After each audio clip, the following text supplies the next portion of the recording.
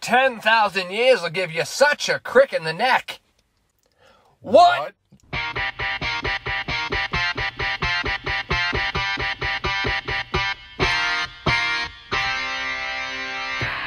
Ladies and gentlemen, after God knows how long, welcome back to another edition of AWP, the Anything Wrestling Podcast. We are back today for a very special episode, and hey, if you're ever coming back, why not come back in a big way? We are here to talk about a lot of things, namely the biggest show of the year, WrestleMania.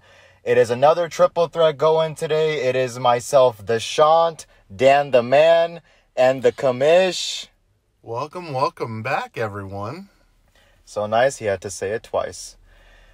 We've been gone for a long while, guys. A lot has happened. Yeah, that's an understatement. So many things to kind of gloss over. Yes, so many things. But I think the first thing that we have to address first and foremost is that roughly about 12 or 13 days ago, we lost another one, gone way too soon, way too early, just like The Undertaker said. A few days ago, we lost Razor Ramon, a.k.a. Scott Hall, a.k.a. the bad guy.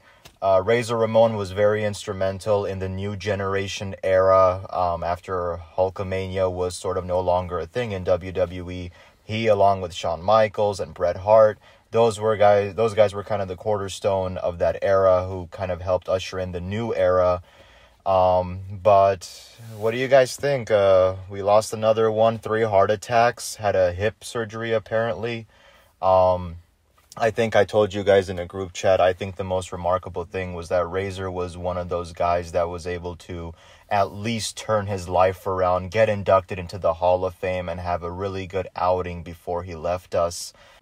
What do you guys think? It's good that he got the recognition that he deserved before it all went down. There's too many times that you have these posthumous inductions, like with Randy Savage.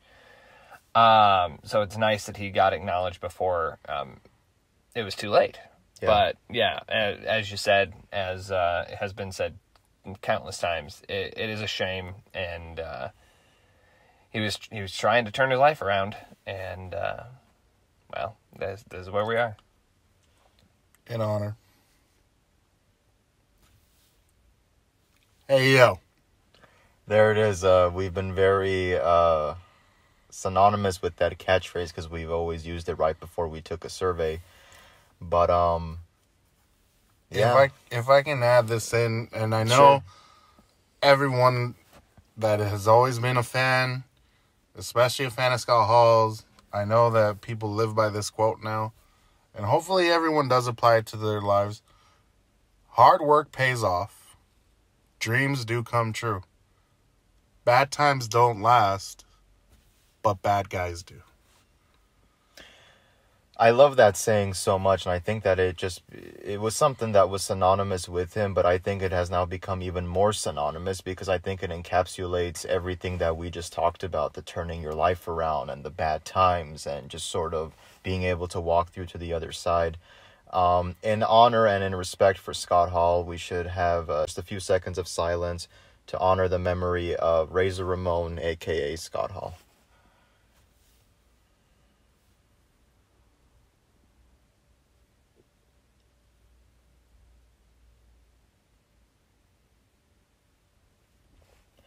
Rest in paradise, Scott Hall. With that, we also have another piece of news to cover. Well, actually a few. I'm not sure which order we wanted to go in, but we go from a death to a retirement. Very long-time tenured WWE, former WCW superstar, Triple H announced that he is officially done with in-ring competition. Not necessarily by his own choice. Yeah, very scary actually, because I think that in that interview he stated how close he was to actually, not making it. Yeah. I think to date his last match was with Batista 2 years ago. No, I think it was with Randy Orton. Was that the last one? Crown Jewel event? I'm not sure. I'm kind of in a haze when it comes to that period, but it was one of those two. Who's not? But very quickly on that, your guys' opinion. I thought that Triple H would have that one last match before he retired. But what do you guys think? Well, I think it's one of those things where, unfortunately, time and health just catches up to you because he's gone for a long time. And if we're being candid, I'm sure that there are some things he did earlier in his career that probably didn't help with what sounds like a cardiovascular issue that he had for a while. Genetically. Yeah. But he made it a long way for somebody dealing with that. So, plus thank you, Hunter, for all of your work. Plus, there had been, the things that, the wrestling world does take a lot out of you. Yes. You invest your full time into it when you're in it, when you have to be put to the side, and then whether it's an executive role, a booker, a writer, whatever it is backstage, that takes up your time as well. But I could have sworn I remember, I think he said it in his Stephen A. Smith interview, where he's like, I have 3 daughters, 15, 13, and 11 years old, and I don't want them to feel like, oh, did daddy wake up? He got emotional there for a second. Yeah. And that's something to really think about, because it's like he lost one of his great friends in Scott. Yeah. I'm sure, of course, no one ever wants to leave this earth as early as possible. So he made a wise decision, family-based and, for his health. And, of course, he's going to be missed. He himself is still one of the greatest. But he had to do what he had to do. That's the thing, too, is I feel like some people dismiss Triple H because of his early career and the stuff with China and, he married into the family. But, look, there's just some moments where you have to give people, their props. You have to give them their respect in due time. And I think Triple H was one of those guys that certainly deserves it because he's come a long way. He's given us a lot of great moments. So to just dismiss it and say, he slept his way to the top or he did some things that were questionable, you would be remiss if you didn't mention how he was one of the big players behind the women's revolution, providing NXT, providing those women's matches. So the Mae Young Classic and all of that. So he's a guy that definitely understands the business. Yeah, so for sure. He's definitely an asset to whatever he does. Definitely. So, hey, I'm glad that he caught it ahead of time and that he was able to get in front of it before it got worse. So, hey, Triple H, thank you for the memories. We'll miss you seeing inside the ring, but I'm sure we will see him in a CEO capacity role backstage. So, at least we have that. And so I feel like the rest of these things can go pretty quick. Yes. So another big piece of news, WWE 2K making its triumphant return after a year hiatus after the debacle that was 2K20. So welcome back 2K22. So far it's okay. It's all right. It's an improvement over the last one. It's a step forward. Yeah.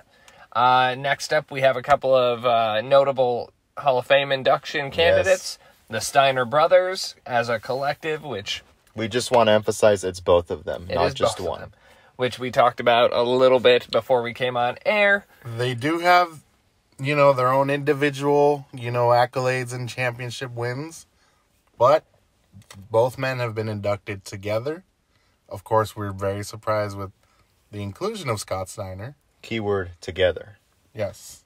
But it is what it is. But the marquee inductee, The Undertaker, finally getting his long-deserved indoctrination to the WWE Hall of Fame. So congratulations to the Steiners. Congratulations to Vader. Mark. Congratulations to Vader. Queen Sharmella. Sharmell, yeah. Wait, Sharmell or Sharmella? Sharmell. Oh, sorry, I said Sharmella. But one last thing about the induction ceremony, the Warrior Award. Yeah. Yes, that's... This year's recipient, Shad Gaspard. I'm sorry, Shad Gaspard passed away in 2020, or was it last year? 2020. Okay. Yeah, I knew that. I felt like there was a gap there, but thankfully they're doing the right thing, because I think immediately after this situation happened with Shad, that's the one thing that everybody sort of jumped to, was that not only put him in the Hall of Fame, but give him that Warrior Award, which is so appropriate. So, hey, round of applause for all the inductees this year. All of them honestly deserved, especially The Undertaker, who has left us with so many memories. And, yeah, it's going to be a phenomenal night. But we are here to talk about the night after the Hall of Fame. And the night after the Hall of Fame. Because there's 2 nights. What? There's Is 2 the Hall of nights. Fame, is the Hall of Fame on Friday, or is it on Yes, Saturday, it's on like Friday. early Saturday? Okay, so yeah. The day after and the day after the day after. The day after, the day after, the day after. How many Who days knows after? what's going to happen on the day after the day after the day after. So how many days after? Anyway. So we got ourselves another... As you guys can see, we haven't missed a beat and we haven't changed one bit. So. And but here's the fun thing is, we're on what? WrestleMania 3? 30. Well, no, WrestleMania 3, where it's been 2 nights at this point. Yeah. Yes.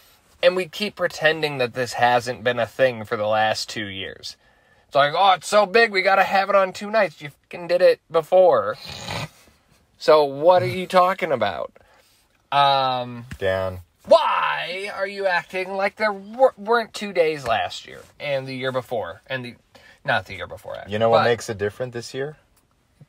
It's stupendous. Yep, Whatever it is that the means. next big thing. Haven't missed a beat, guys. Yeah, but So let's go ahead. Let's jump right in. I'm gonna take over on night 1. Kamish, you take over night 2. We'll break down. and the I'll card, take over and the Never Shawns mind. will sit there and look pretty, or just look.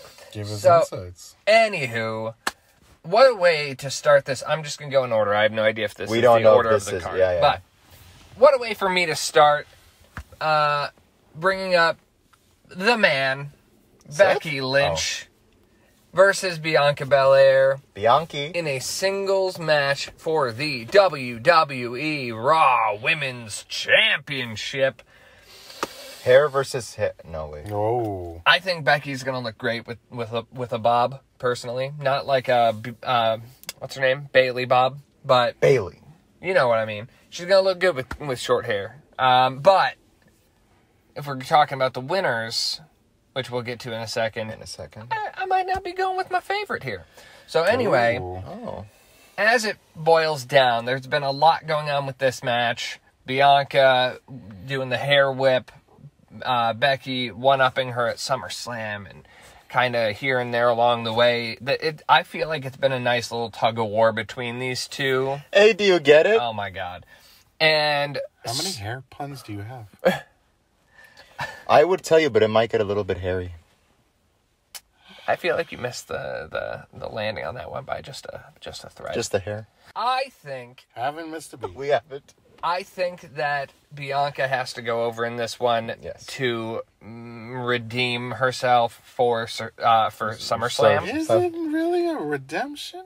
I mean, she has had the benefit of not really getting hurt by anything since then, which WWE is notoriously bad at. Yes. Lately. Or the last 5 years. Where's Liv?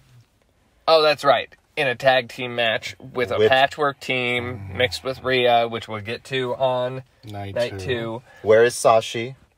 Night 2. Anyway, so Hell, where the hell is Bailey at this point? ding dong. Hello. Oh. So Bianca, I think, goes over on this one. What do you guys think?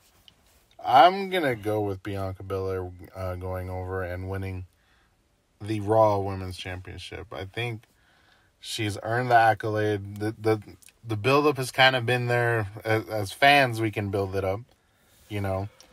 The embarrassment that Becky caused at SummerSlam last year, the whole months and months worth of, like, agonizing torture that's kind of been fastly paced for the last month. Yeah. I gotta give it to Bianca. I think, you know, as much as I've kind of told you guys that they've made Becky look like, you know, the female equivalent of Conor McGregor.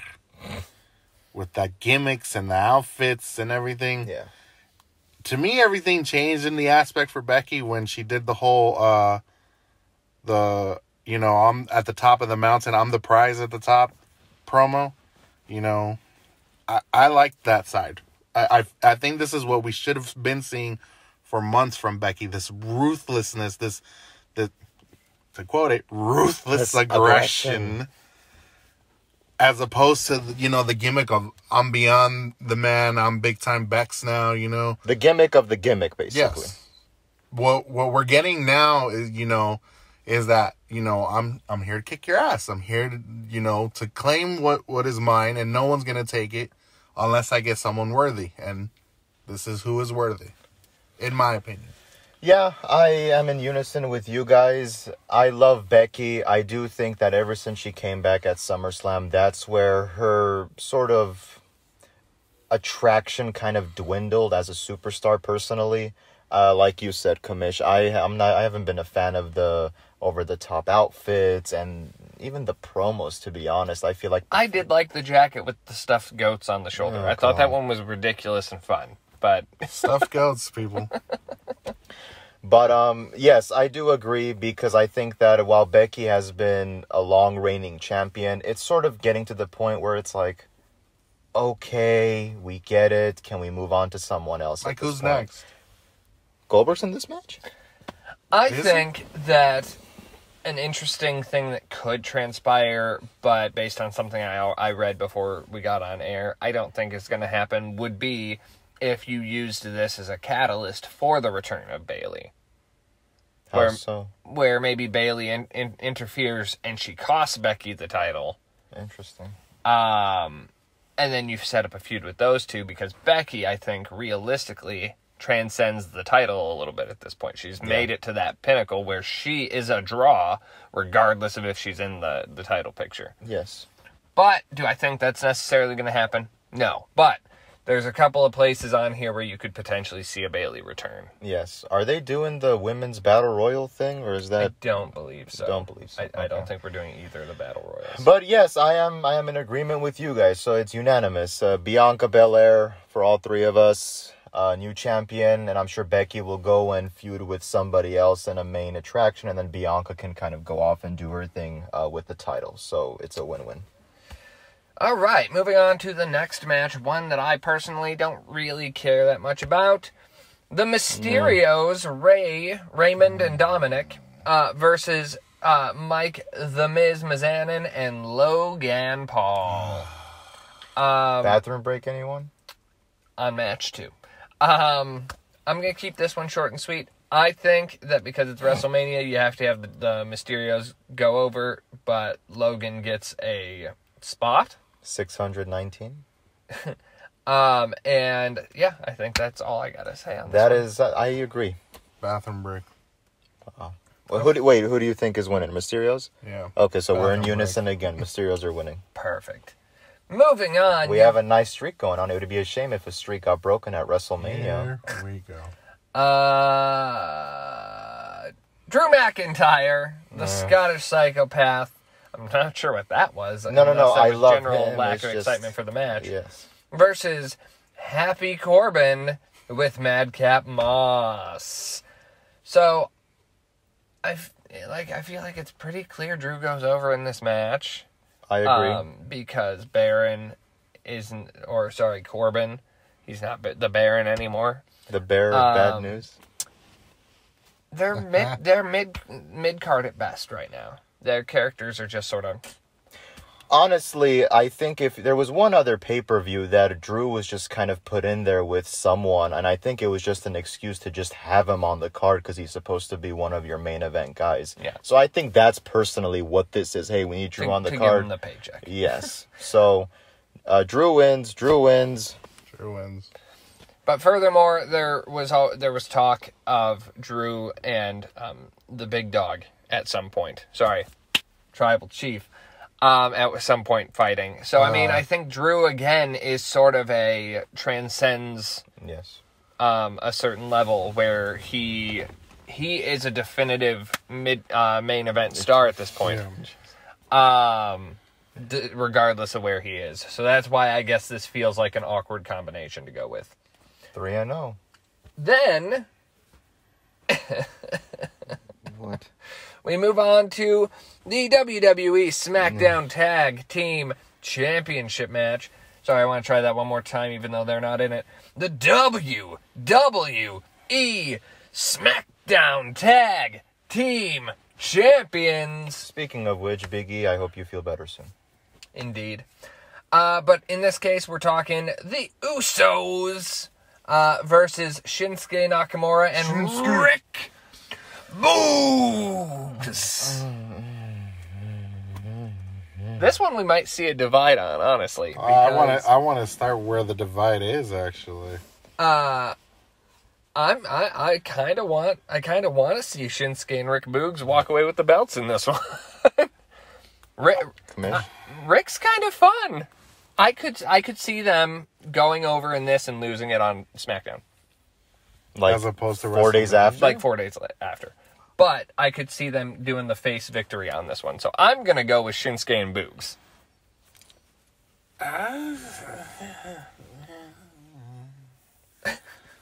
Well, okay.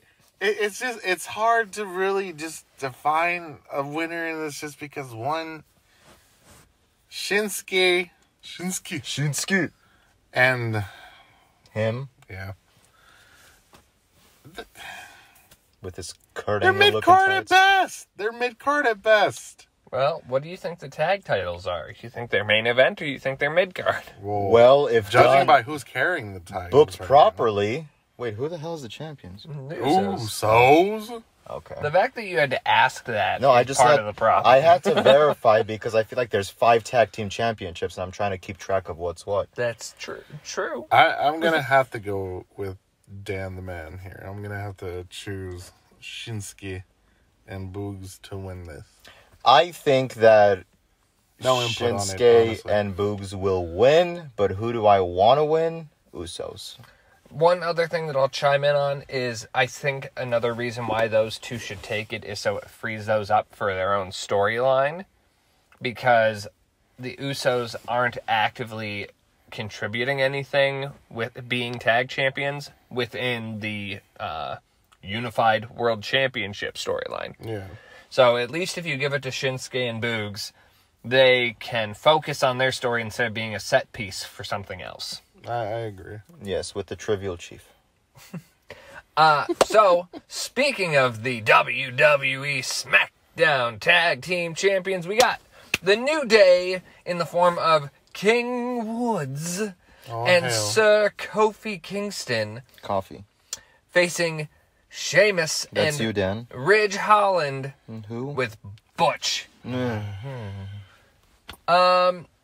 Woods is like he's in a weird upper mid-card spot right now. Do you guys feel that too? I feel it only because you not only given him something he's wanted for years. The King of the Ring? Yes. Something that is supposed to elevate you. But as Dan says, he is at upper mid-card status. Why are we not giving Dan? Why? I don't know what the rest of the question was. Are we not giving this member of the New Day his push?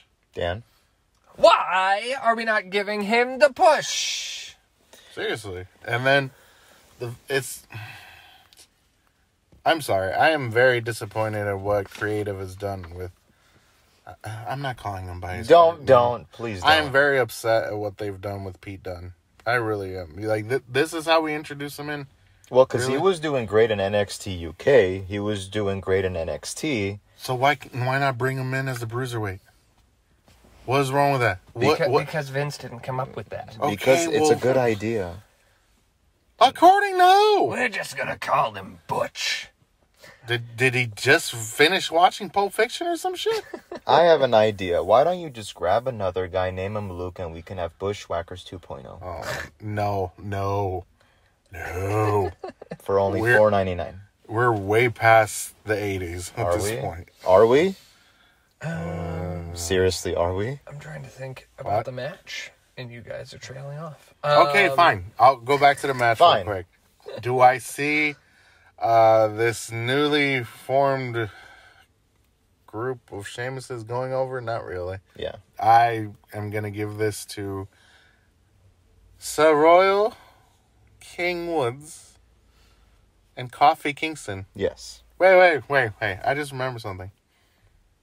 Isn't he supposed to be Jamaican? Stupid. I'm just saying. I, however, having just noticed a trend on most of our decision-making up to this point, I'm going to go with Sheamus and Ridge.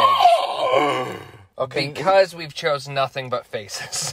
Have we? Yeah. Oh, crap. We've chosen Yeah. only the good guys for the first 4 matches. I don't see them as baby faces and heels right now. Not Yeah, till we get to I- a serious match. I feel like we're lost in that era of baby faces and heels. Well, either way, I think part of it is also the fact that Woods went over Ridge so quickly the other night that I could see it being a thing where that was like a throwaway and then they get one up on them. Okay. Because I think they're going to keep this going somehow, even though they don't have a Big E for presumably a very long time. Yeah. So I just see Big E coming back as a manager at this point, just to be Wow. safe. No, to At be least for a safe. while. At least for Yeah. a while. Neck injuries are extremely serious. You're telling me. My boy's career got cut by 19 years, and I'm hoping to see him back. I'm gonna say New Day on this one, honestly, because Sheamus is he's great. Pete Dunne is great. The other guy, I have no idea who the hell he is. But well, he's the one who dropped Big E on his neck. So a-hole. nobody blamed him, from what I heard. No, I know. It was Well, a 'cause poor accidents release, and Big. I think we may have talked about this. Big E's a lot of meat. Now, when you say poor release, I are don't- we I talking? don't know Are if we we're on the talking same about page. the 80 people? Okay, see, he's going back to it. I try to bring up a logistical thing. go ahead. What was Go your ahead, bring question? it up. I was gonna say, when you say bad release, are you talking about the 80 people that got released who didn't make it onto WWE 2K22? I think mine was just as on topic as his was. I think it was. So anyway, let's move along to your boy, your boy. Oh, Sako Rollinsian. Sako freaking Rollins John There we go. That's not Have to gonna be last long. versus a superstar I've never heard of, Tiba. Tiba. Taba. Who I guess Mr. McMahon is going to announce the night of the event. So We this have one, absolutely no idea who that is. this one leaves a little bit of discussion to talk about because Shockmaster? we pretty much have a consensus here as to who it could be. I mentioned that I just read a thing and I didn't look at the date on it that suggested that Shane McMahon is in fact being brought back in for something on WrestleMania, which might be a bait and switch. It might be a red herring. Or it could be they genuinely try to swerve us. So, The gobbledygook. Maybe. so The goon. the obvious choice, the obvious answer based on all the buzz, all the things that we've All heard. the hype. So, let's just get it Yeah. out already. We all Cody. believe it's the American Nightmare. yeah. So we all are on that page. Now, could it be a swerve and he actually debuts on Monday and this is all stupid? Yeah. Yes. But They would. I think that the better plan, and they should just do it and commit, is yes, to re-debut, I guess, Cody. Well, do at what they're WrestleMania. doing with Austin. Don't show him until Mania when Yeah. it's right. The only time we've seen Austin is what? The little promo that Yeah, that wasn't. he had. Yeah. Deep in the heart of Texas. But then, who wins? I feel like it has to be Cody. Well, here's the thing. Okay. Obviously, no one is going to believe he's going to come back as Stardust. Let's just get that out in the open right now. Everyone is speculating that he's been given complete and total creative control of his character. Everyone, quote unquote, everyone believes that he is truly going to come back as the American Nightmare. Would you want to see him come back as the American Nightmare? Would you want to hear his Kingdom music play? Would you want to hear his All Elite Wrestling music play? Like, how much control has he truly been given? What did it take for him, not only as a free agent, to take days, because the rumor mill literally started the day after he left All Elite, Is he going to WWE? Is he going to Ring of Honor? Is he going to go straight to New Japan? Nobody knew. It literally took like a week before or 2 weeks before Mania for him to sign his contract. Just for giggles, I would love to hear Smoke and Mirrors. Oh, dear God. I think that this is their opportunity to kind of Daniel Bryan it. Because when Daniel Bryan popped over to AEW, you had that sort of remix version of Ride of the Valkyries hit, and people went, oh my God. They knew who it was. Yeah. Now, doing the same thing with Cody here, we've talked about entrance musics. I think that you go with what's recognizable, and that's the most recognizable thing right now. Mm-hmm. So, $1 million question. Who's winning?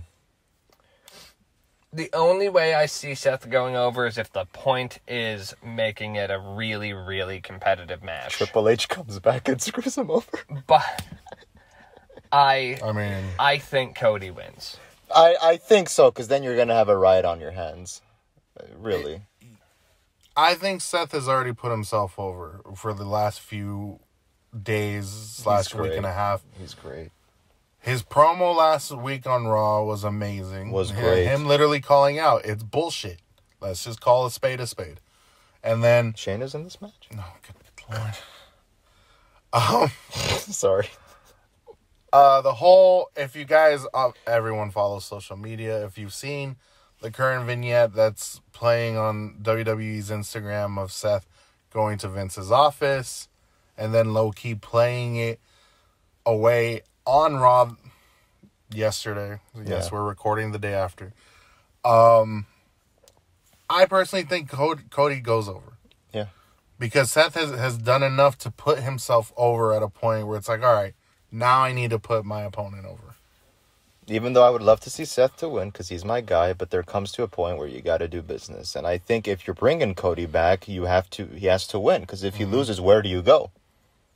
Now, that being said, if it is anybody other than Cody, I think Seth wins. Of course. Yeah. But do you have someone in mind? Nope. I'm not even going to speculate. I'm not going to throw names out there. I'm just saying, if they make the silly choice of not doing it with Cody, then whoever else it is, I think Seth picks up the win one way or another. Fair. Agreed. And then, speaking of Shayna, Charlotte Flair versus Ronda Rousey for the WWE SmackDown Women's Championship. Is that what's supposedly headlining Mania? No, it's my boy. The moment. Okay. Well, before the moment. This will probably be the last match before that, though. I would look at this. I'm assuming. Knowing the both of them. Because this is a really weak card for night one. It is. But anyway, Charlotte and Ronda, I feel like, were you going to chime in with something specific? Bad promos all around. That's fair. Bad program all around. Wow. So I'm going to say that I expect Ronda to win.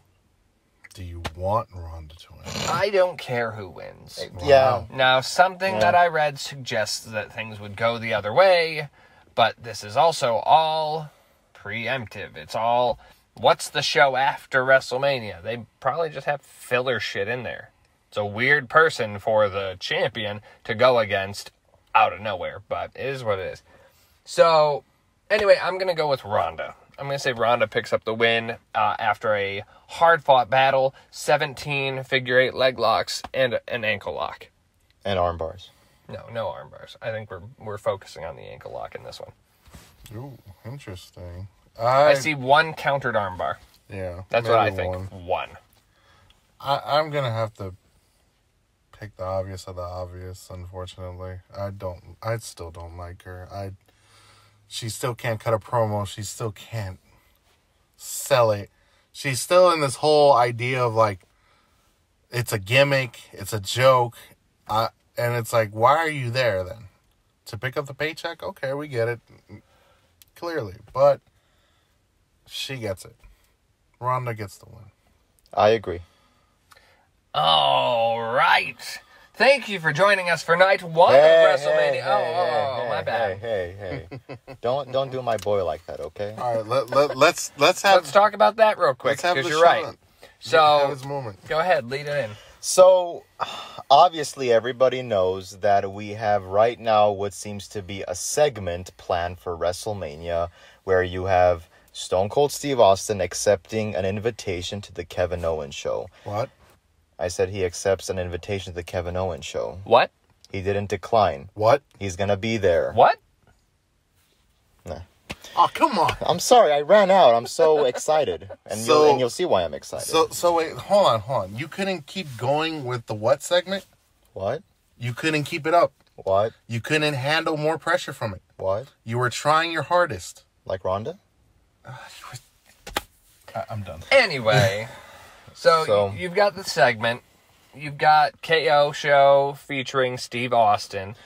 Does this go as just a segment? Does it turn into a brawl? Does it turn into a match? What do we think?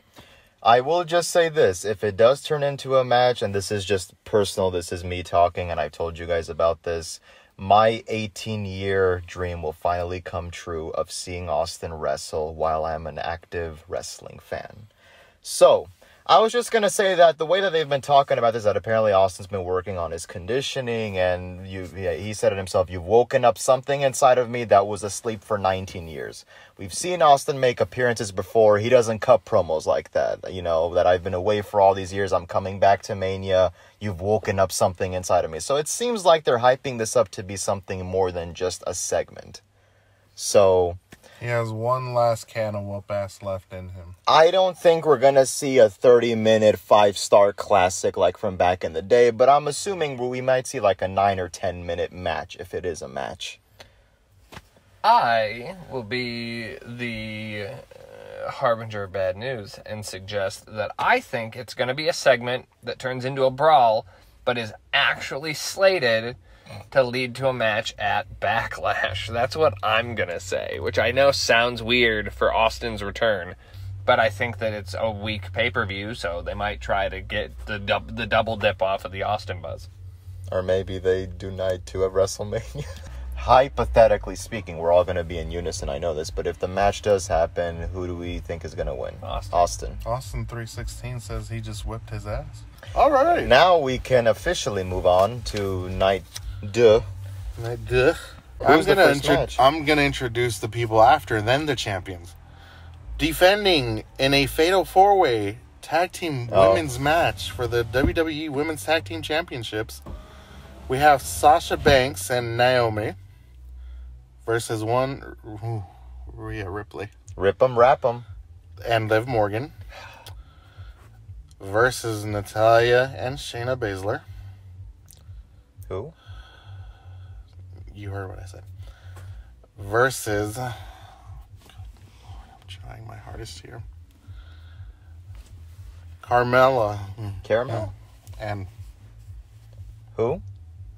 God, you're gonna make me say this. Who? Queen Zelina. Wow, he said queen. He didn't even say, I thought he would say I'm so. trying to keep this episode as PG as possible. Please don't push my buttons. The commish has a new hate relationship out there. He's a little past the Ronda.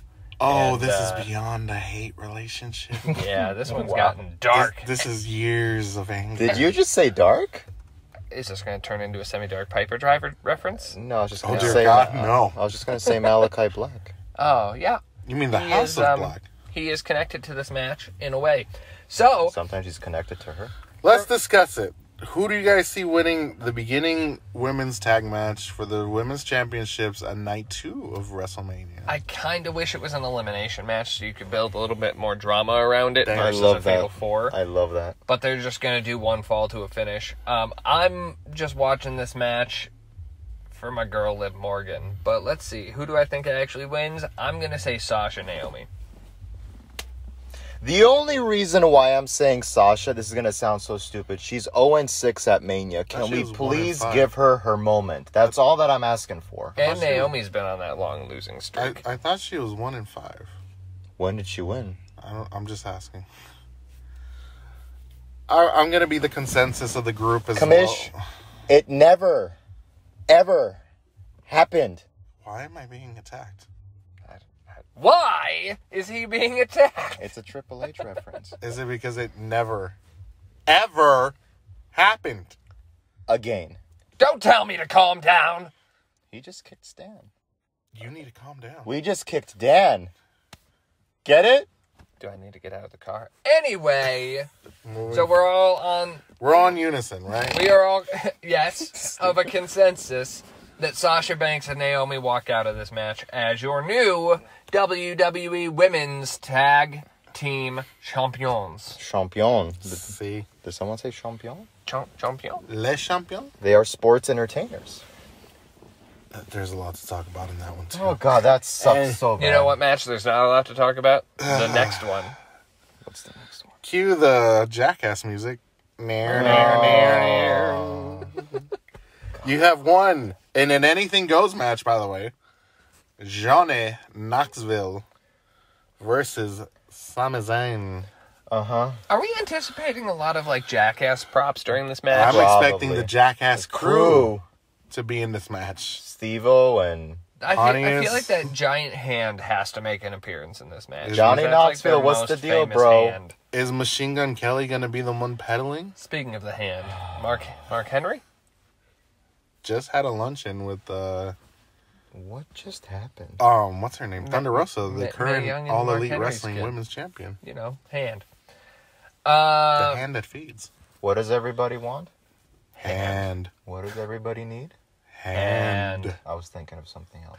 Anyway, Moving on. I'm gonna go with Johnny Knoxville. You don't bring these celebrities in and not have them go over. Especially one that's been actually putting an effort to try. I disagree. Oh. I say Sami Zayn's gonna win. Well, you're the king of wishful thinking. So That's anyway, not funny, Dan. I don't appreciate that. What do say your piece. Never mind. Say your no, piece. say it. Say I don't it. want to be a jackass here. I'm gonna knock you out.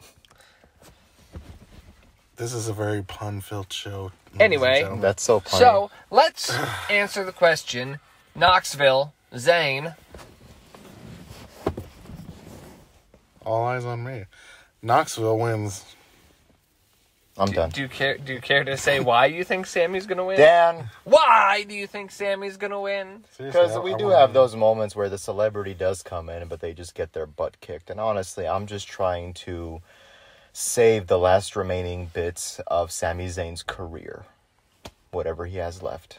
Very He still has talented. a lot left. Do you think so? He signed an extension. Well, because I mean, I liked the thing that he was doing with the conspiracy theory, but I feel like that just kind of fell off the You gotta wheels. give that a rest. Like the Undertaker's undefeated streak. Here we... No, we're not going there. Okay. We're moving on to the next match, which is Sir Patrick of McAfee versus the antivirus. versus Vincent Kennedy McMahon's current favorite, Drew McIntyre. No, Austin Theory. Now, in theory, what do we think about this match? I think Theory goes over, and I think Pat gets a relatively impressive showing for an announcer. But yeah, I think Theory takes the win on this one. With McMahon's help? No, Wow. I think he's gonna do it on his own since he's been trying to do everything else on his own, including one elimination chamber. Which, by the way, he did put a very beatful effort Got into. knocked out, dude. Badly. I'm gonna go with Austin Theory on this one. I think Pat McAfee does get put over though, even though he loses the match. I mean, he proved in NXT that he can hang. Maybe he can hang better this time. Not enough for the victory, but enough, for a WrestleMania moment. You guys might be right. It might be Austin Theory. I want Pat to win, but it might be Austin. Ooh, interesting. Let us move forward with the triple threat tag team match for the WWE. How many tag team matches are there on this card? Plenty. Jesus. I don't know, but I just have one thing to say about this match. Hey, Randy. What the hell is wrong with you? Bro. Shut up. For the Raw Tag Team Championship, it will be RK Bro versus the newly reformed and angry Street Profits versus the Alpha Academy. Thank you. I'm sorry, the both of you are just... You both really need to shush! Did you just shush me? Shush! I told you. Shush! I'm going to ask you to... Shush! Don't do that. Shush! What? Shush! Do you guys know how many ounces are in a gram, though? 69. Random question, but okay. It's a reference back It's a reference to the quiz bowl. Yeah. When Randy Orton knew exactly how many ounces are in a gram. He also knew, ironically, how to spell dumbbell. How do you spell weed? Being as dumb as a bag of rocks sometimes. I think this is when we see Randy turn on Riddle finally. Wow. Oh, Bold you know what? prediction. The buildup has been there to, like, because you can't keep tag teams together forever. Yeah. But so that's what I see. I see Randy turning on Riddle, and I see the Street Profits winning. I do see this outcome happening. I do see the Street Profits winning the championships at the cost of Randy Orton turning on his own partner. I agree. I think the turn has been building up and coming, because how long can we see Randy really be this supporter and advocate of Riddle? I would love to see that, but I'm gonna call one right here. I say that RK Bro retains, because I do truly feel like you can still go further with Riddle and Randy, just the way that they've been pushing, with like the spelling bees and all of that. Mm-hmm. So I think that they can still go until maybe somewhere later on down the line you might see Randy betray him, because I don't know, Randy seems like he's having a very good time right now. It seems like a lot of veterans are enjoying their time. Brock right now. and Randy. Yeah. So I mean, I wouldn't be surprised for that to happen. I'm just making a bold prediction on this one. fair. I think the turn would be my prediction, but again, we never know.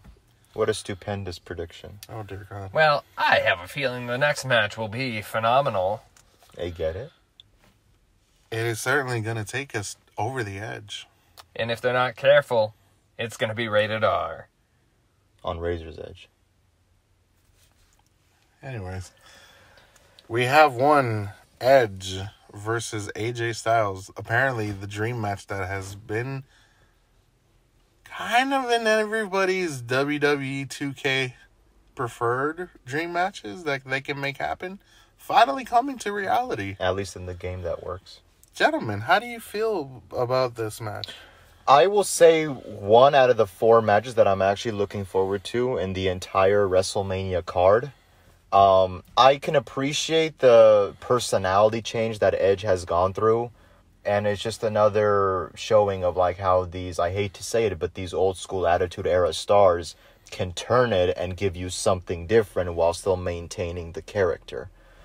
Dan, how do you feel? Oh, did I cut you off? No, you're Dan?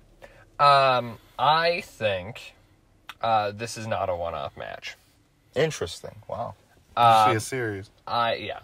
And I envision, if you want to know exactly how I think the match is going to end, I think it's going to be a hard-fought match. I think AJ's going to go for the phenomenal forearm, and he's going to get speared out of the air. So you think Edge is winning? I think Edge is winning. I say AJ's winning. Commish? Oh, having to be the tiebreaker. Yeah, what the heck is going on? You're like the tiebreaker of this whole deal. I'm going to have to say that to continue this series, we see a count out. Wow. Really? A count out, or they both knock each other out. Just somehow. turns into a brawl where no they both... contest? No contest. No contest. What if Why? you have Christian No, and Gangrel come back? Brood. They're not, but it would be nice. Maybe Gallows and Anderson come back. You have a little... Never mind. Wishful Yeah, thinking. some people are in Impact, some people are in AEW, and one they're person hiring. Is I don't know where the other one is. Maybe sucking off blood. No contest.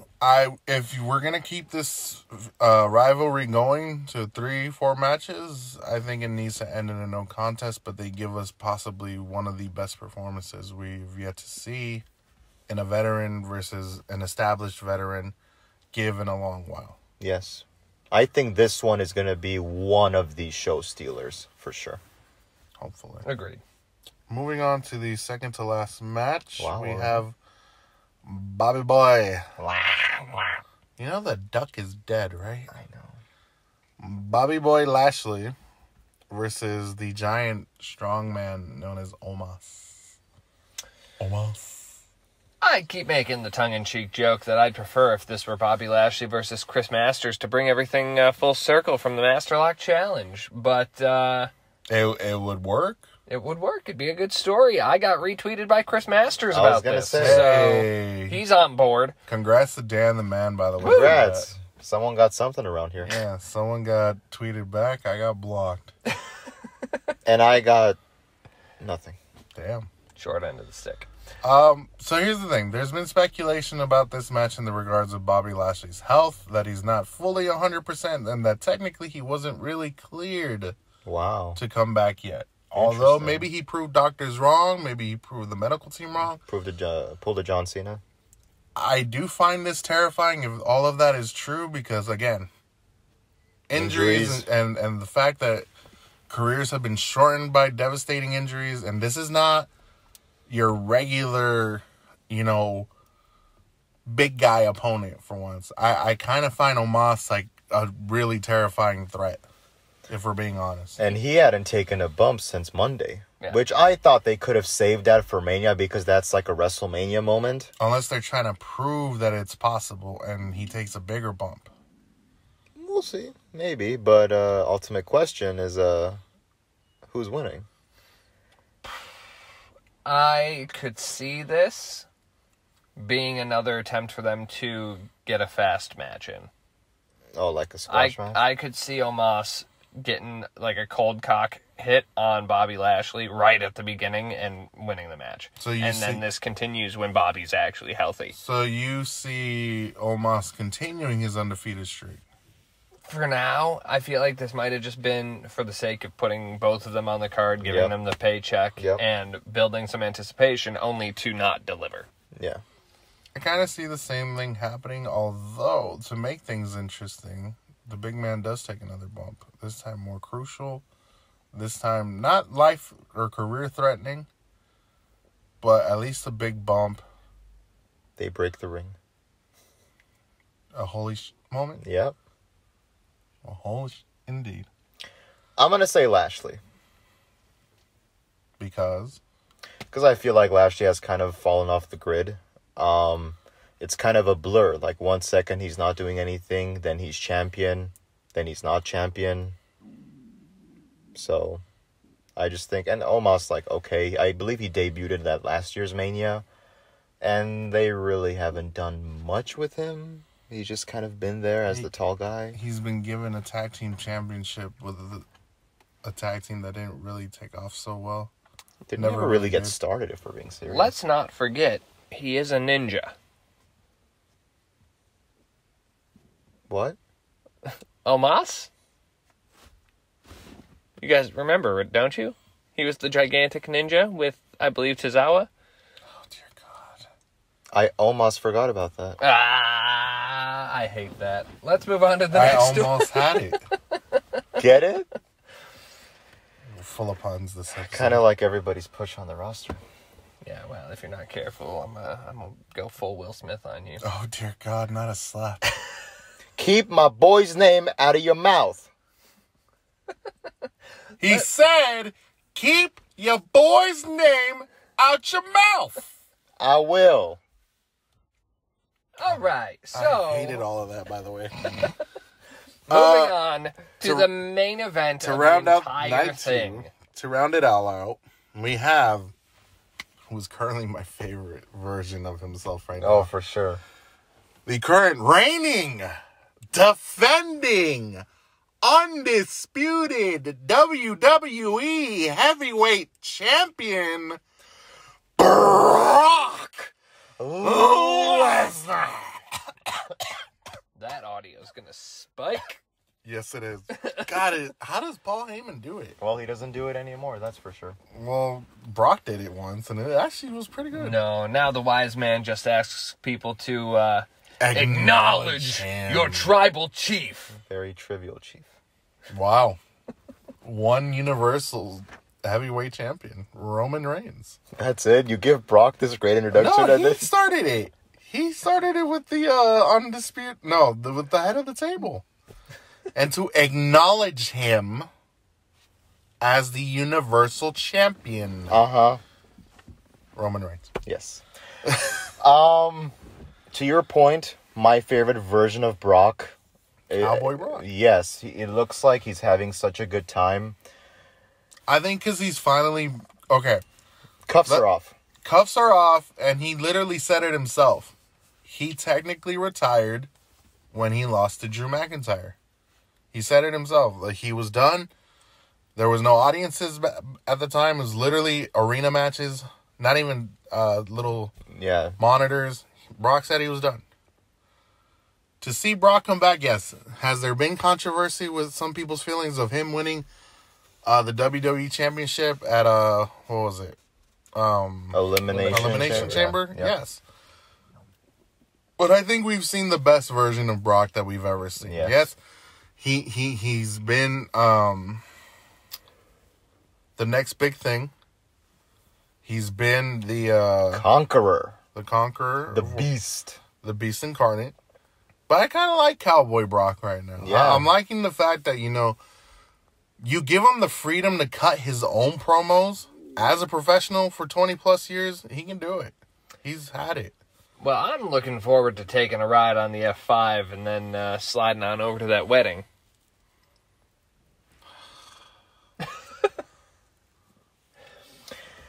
The F5, the exit, what was it called again? What does it lead you to? Something that's constantly used at every single WrestleMania. Suplex I got it. City. What? Oh. What? I was just gonna say Viperville. No enhancement needed. Oh. I thought we were talking about Wristlock Village, but apparently that was wrong too. Wait, I kind of heard that in Wristlock Village you do find the list of 1,004 greatest moves. And number 1004, don't you ever get it twisted. Always remember and never forget. The arm bar. What, did I cut you off? Yes. Okay. Let's bring it back. Animate feelings about this match, boys. I'm sorry, gentlemen. I'm curious if this fusion of the titles is a long-term thing or a short-term thing. That's what I've been wondering, too. That's one big question mark on this whole thing. If you want me to be honest, I think they have no idea what they're doing. Like, they don't even know how they want to book that 24 hours after WrestleMania. Oh, I'm sure. So, do we still get the owner making his yearly appearance after Mania to address the situation? maybe. I mean, that's usually his state of address. Is there a new belt, or do they carry both again? There's a lot of weird things here. Well, because remember, they did this with Randy Orton and John Cena. How long did that last? But I don't know did they call it a unification match at the They time? literally put the two together and only had one title until they introduced the Universal Championship. Why did they have to do that to Big Gold? Dan? Why? That's it. That's the whole question. Yeah, that's it. That's all you need. I think Roman goes over. I was, as much as I would love to see Brock take it all, they're really on the Roman ship. So I think possibly Roman, and he kind of hinted he's the one thing I've never done is beaten Brock Lesnar at Mania. So I think we're gonna see the trifecta, and we're gonna see Roman. To bring it back to something you said earlier, Dan, you said that where are we going with the involvement of the rest of the table? This could be their opportunity to show their true loyalty to the head of the table and make sure the unification of the Heavyweight Championship and Universal Championship happens for one Roman Reigns.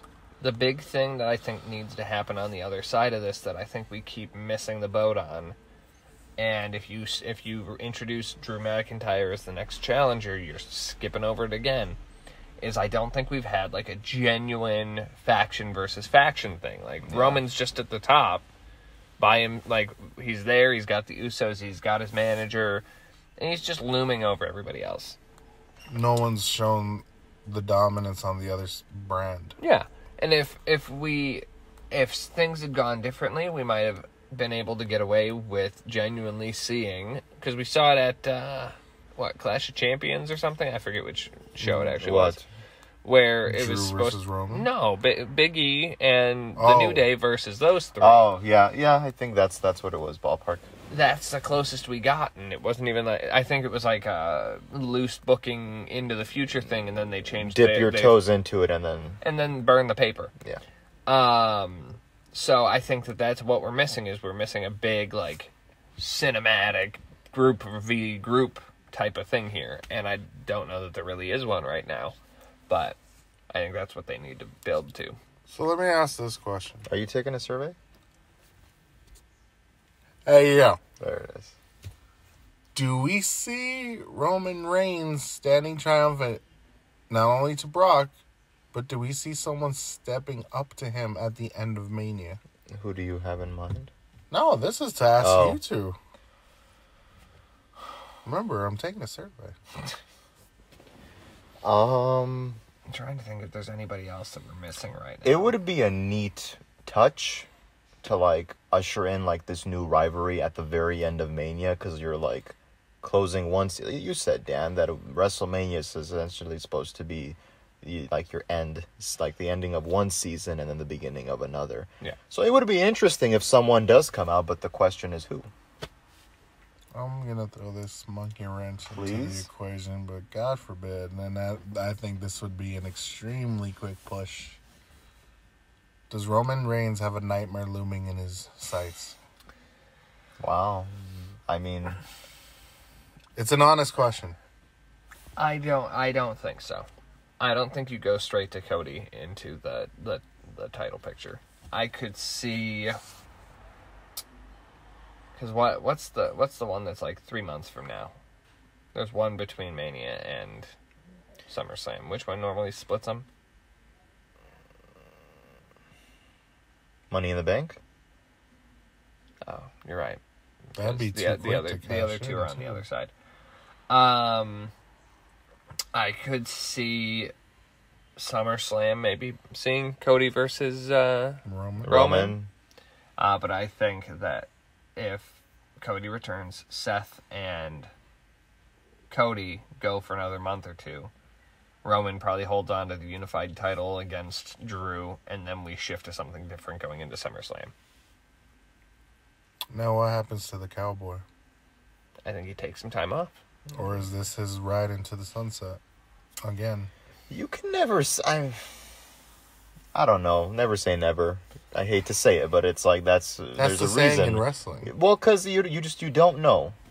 No, of course. I think the only way you get away with that, and that's not going to happen, is I think you have to send Brock off on a high note. Sabbatical? Oh.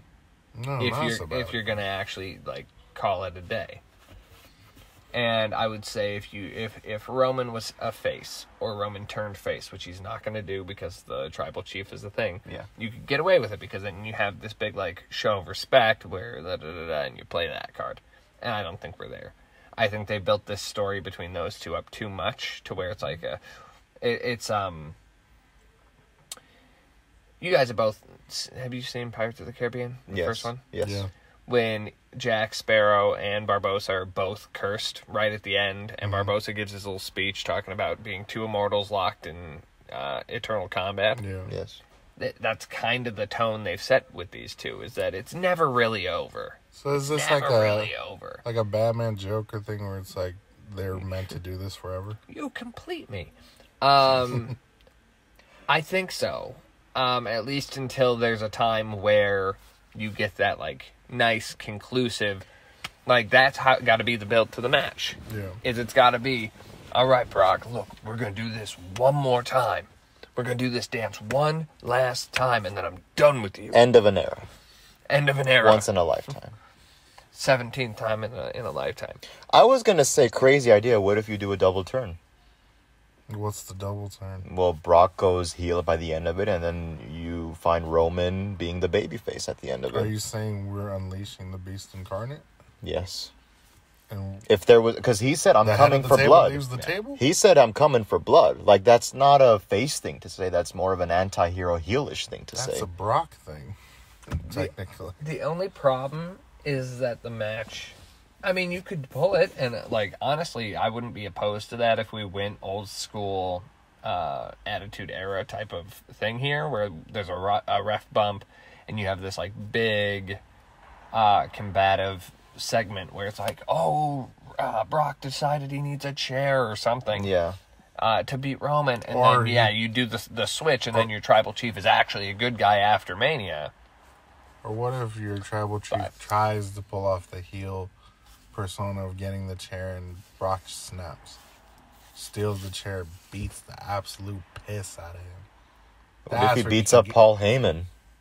You could do that. Yeah. Can Paul take a bump? Can we have fight Paul? I'm sure we can. The guy's taking a bump for years. Yeah. But I anticipate Roman going over. If they do a double turn, I'm cool with Brock heading out. Yeah. But if they don't, I think Brock takes some time off. Probably comes back for For blood. SummerSlam or First next blood. Mania, and that's the end of this. Or what if he comes back for Survivor Series during the champion versus champion match of the brands, if there is one? I mean, if he's coming back at one of the big fours. So I don't anticipate him coming back for what do they have? A backlash. A backlash or a Fastlane. Yeah. Yeah. Fastlanes always sound like the worst. But yeah, that's where I'm at. So I think Roman. Lovely. The tribal chief. Now, is there a possibility that Brock walks away as double champion? Is there a possibility? Sure. Do we think it's going to happen? No. Very well. Okay, let's just start this to end the episode. Let's play devil's advocate. Yeah. What if? What do you do with Brock at this point? Where does he go? Do you turn I the think completely undisputed Universal Heavyweight Champion into this mass beast incarnate? what I think happens if Brock goes over is I think we get half of the turn at WrestleMania. Okay. I think Brock turns heel Okay. and he goes over, and Roman takes a small sabbatical, and when he comes back, he's a face again, but he still has the family. Okay.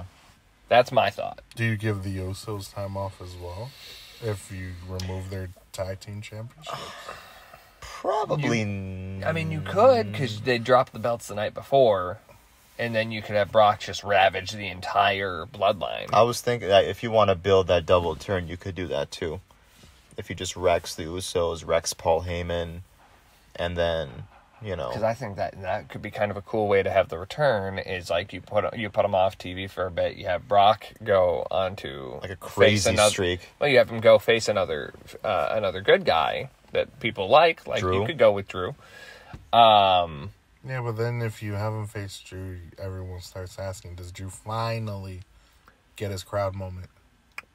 But my thought with that is that you have him face Drew, and then you have a moment where Brock's about to or Brock beats him, and he's about to just brutalize Drew, and then you have the Usos come out, they hit the double super kick, and then Roman shows up and spears him, and that's your return for the whole bloodline. Yeah. Okay. I think that would be a really nice punctuation.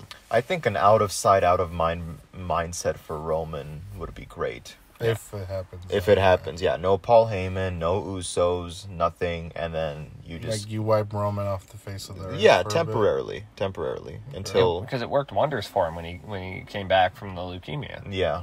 So It was a revitalization to his career. Everybody was like, all right, cool, I'm here. I think even to a degree with the tribal chief gimmick, people are still kind of on board with it.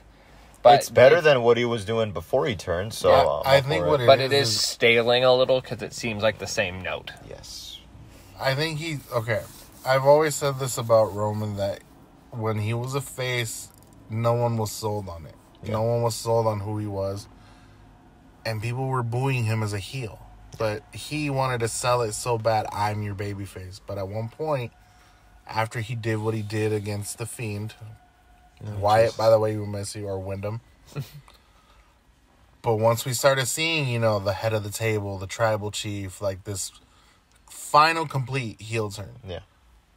Some people embraced it. Some people enjoyed it. I mean, haven't never really been a true fan of it, but I like the fact that it's like, okay, it's believable now. Yeah. There's reason to boo you. There's reason to be sold on you as a It's heel. a package now. Exactly. Like, everything makes sense. And sometimes the turn is exactly what you need. Yep. Like, now to get people to actively, like, cheer him as a face, the heel turn might have been necessary. Yeah. And I think people buy into it now.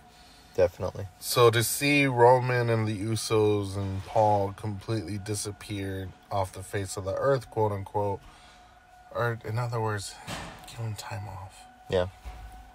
If Brock wins. If you do the what if scenario that Brock wins, you build up Brock as this maniacal apex beast that just goes ape shit on everyone.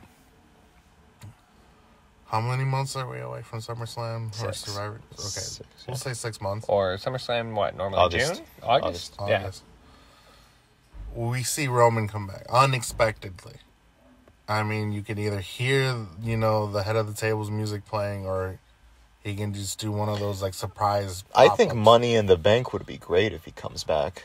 So quick? And then you set it up for SummerSlam. Because if Money in the Bank... You set the match up for SummerSlam. Yeah. So that would make So more what if sense. you have What someone if else Roman wins Money in the Bank? pulls a Brock? Yeah.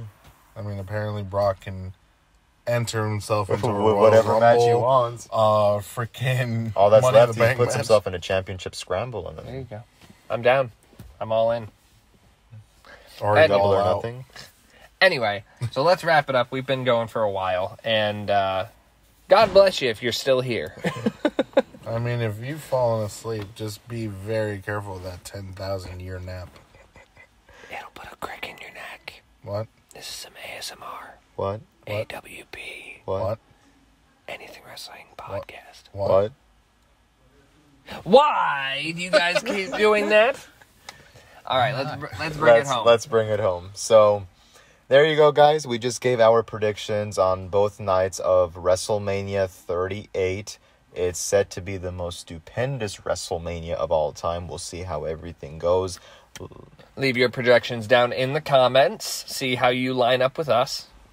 And until next time, on behalf of the commish, Dan the Man, and myself, we thank you guys for joining us, and we will catch you on the next one.